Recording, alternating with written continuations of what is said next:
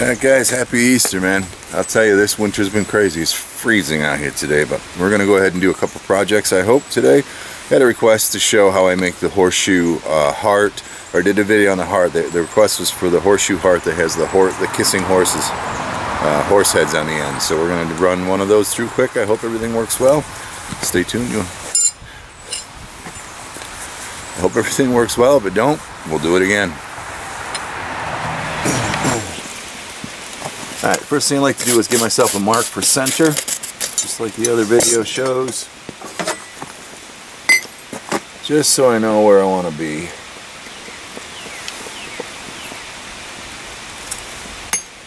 Right about there. That's my mark. We'll heat her back up and we'll stretch them out. With a nice and hot, we stick one in a hardy hole, and we give her a pull out like that, straighten her back up. I like to pull on both sides so I get a nice even start.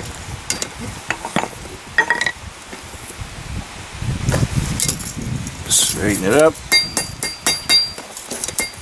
just like you would for the normal horseshoe heart. Gives me a nice opening. What we're going to do next, we're going to go ahead and put the point of the heart in. Once that's in, the ends will fold out a little more and give me more room to work. So we'll drop that in there right now. Alright, you want to take a good heat on this, find a nice clean edge on your anvil, line up your center mark where you said that was going to be. Start off by putting your V in there, and then work that up. You're going to flatten it. I like to spin it around. And tongues are just a little small for this shoe. Get that same mark, work that end up, work that end down. You're after a nice defined point there without distorting the shoe too much. By working both sides, you get what looks pretty good in your V. So I'm happy with that now. Alright, I'll walk you through what I'm going to do with the nose first so that you have an idea what to look for as I actually do it. So we got already a good shape going on here. What we need to do first is on this side of the anvil, drop down the snout and half the cheek. Drop that down. Once that's done, you're going to come to this side of the anvil and you're going to just hit it once or twice to drop the nose down. Then you're going to come back to this side and finish up the back part of the cheek. So again, flat, drop the muzzle, bring the back side of the cheek. That's the plan. Alrighty, make sure you get yourself a good heat. You see what I'm doing? So I'm going to guess what I want the muzzle and the front part of the cheek to be. I'm going to drop that down as much as I feel I want to do it. Then I'm going to come up to the other side of the anvil and I'm going to drop that muzzle down. And there you have it. Alright, come back to this side of the anvil and finish up the cheek. And then we want to flatten that off the best we can. But hopefully you can see what I did there. We now got a bit of a muzzle. I'm going to actually drop that down a little bit more. And we have a bit of a cheek. I'm going to cut that in a little more too. That looks better. Alright, take that nose down. Oh, come on. My anvil really sucks. Put that muzzle in.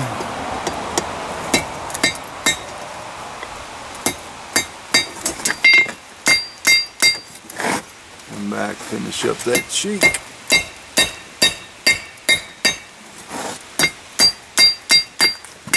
And in this case, I'm kind of going for symmetrical to the first one, but not exactly.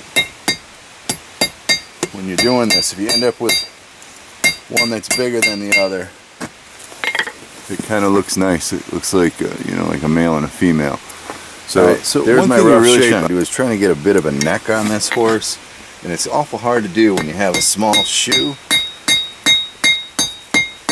But you try to get that. There we go. That looks much better. See how I tapered that neck back a little bit as opposed to this one? So that's definitely a good thing to try to do. It gives that horse's head a bit of its own personality. A little bit. Distort that. We'll start working this shape back the way I want it to be. There we go. Again, keep her flat. You're trying not to distort the groove inside the horseshoe that much. And you also want to kind of soften that a little bit. So that's not a bad start on that one. We'll get the other side looking like that. I think we'll be in good shape. Alright, let's get this last twist and bend in. You're going to be looking for uniformity from one side to the other. And that isn't too bad. Get her flattened back out. I'm not exactly happy with this one over here. But you know, practice. You got to do these over and over again. I haven't forged in what, 3 months? I think yesterday was the first time. So I think at this point, I'm happy with the way things are looking. I'm going to go ahead and start putting in the details for the head, eye, nose, ears, and mane. Depends on the mood I'm in, but basically I use 2 punches, just a plain old flat chisel with a nice clean edge on it, and then a small punch. Sometimes I use an eye punch if I'm in the mood for that, but today we'll just do two simple punches. So we'll get this baby out, and I'm going for the placement of the nose and eye first, just to tell me where the rest of the world should be. Alright, just like that. And I'm going to go ahead and cut this ear, which I'm coming from the head out to the edge. Ouch. Kind of like that. That's not bad. And then I'm going to do my mane. Now I can do my mane in a couple of different directions, but typically I like to go back like this, and you're just going to go back down through the... Stay there, I'm almost done. Back through the horse. I'm not... See, that's why you need your piece flat. I'm not flat here.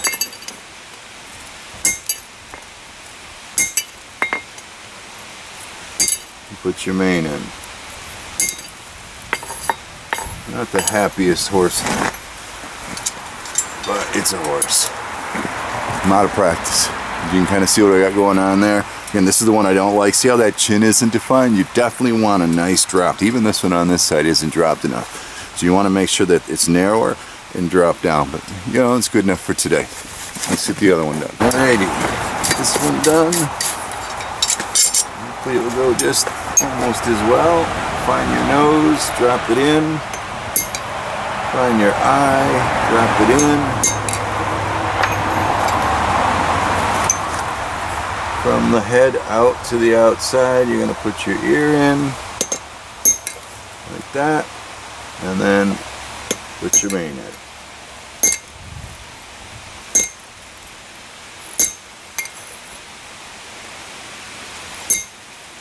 A little bit more there, don't mind. Deeper on the ear. Alright. I wouldn't call this the best looking one that I've done, but it ain't bad. It's pretty darn impressive actually.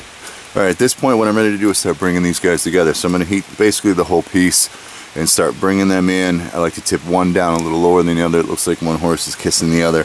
I'll make this the smaller one. I'll try to bring that in. But again, we're going for symmetry as well as just the overall aesthetics. Let me heat it up. We're just going to bring these guys together. I decided I wanted this one down a little bit. We'll bring that one down some. That one's going to come down a little too. Bring that one in. We're a little lopsided over here, so what I can do is I can give this one a bit more of a tip.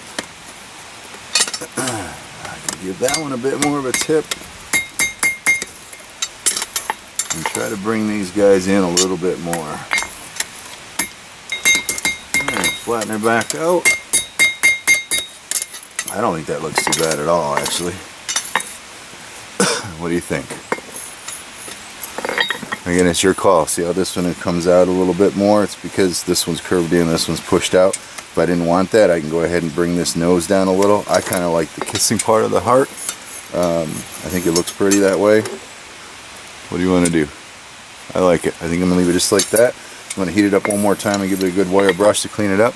Again, this is a used horseshoe, so I do have one nail left in there. I'm not sure if I'm going to leave that or not. I'll think about it and I'll come back. Alright, I changed my mind on this one. I'm going to roll this one back out because I like the idea of the symmetry a little more. So I'm going to put this one down as the one being kissed. And that'll allow me to bring this in a little bit. That did it. That did it. That gives me the symmetry I'm looking for. Much better than it was anyway. So you can see that now. It looks much cleaner. I'm glad I made that decision. Let's see if I can punch out that nail. I decided to remove the nail also. If there were a couple of them in here, I'd leave them. Just the one there, I don't like that. So I'm going to get a punch. Probably should have made that decision earlier. That sounded like it went. There we go. Now another thing I do, I like to lace leather up through here and make it into a hanger in case they want to use it as a wall hanger. So I need to make sure that these holes are open. I did pretty well here. I got plenty of room for leather. If not, I'll heat this up and run a square punch through each one of those just to open those holes up. But I think we're good to go. I'm going to wire brush it up. Alright guys, can't believe it's snowing. It's just, this winter is just killing me this year. Anyway, we got her all finished up. Alright, kissing horses, horseshoe heart. And again, don't give up until you're done, because you know what? I wasn't extremely happy with the way that looked when I was making it. It looks pretty good now. I'm very happy with it. Again, having the cheeks a little more defined. I think that's the only flaw that I have in this one, but it still looks really nice. And people love these things. I mean, why wouldn't you? It's a beautiful thing. Used horseshoe, forged into a horseshoe heart. What I call the kissing horses horseshoe heart. Till next time, take care.